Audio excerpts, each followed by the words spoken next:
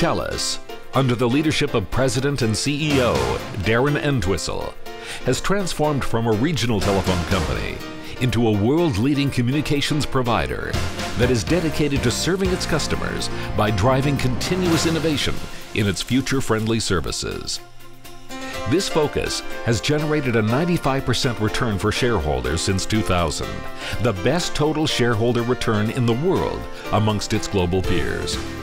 During the same time frame, the company's enterprise value has increased by 110% to $22 billion. The TELUS team is committed to the belief that there is a symbiotic relationship between success in business and the health of our communities, and has worked relentlessly to be a good neighbor.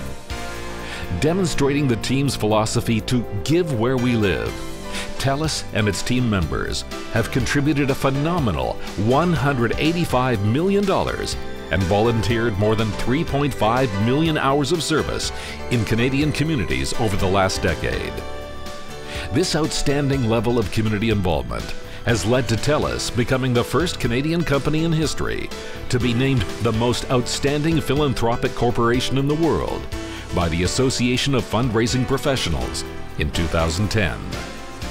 For his tremendous vision, leadership, and contributions to creating healthier communities, the David Foster Foundation is delighted to recognize Darren Entwistle as our National Philanthropy Business Leader of the Year.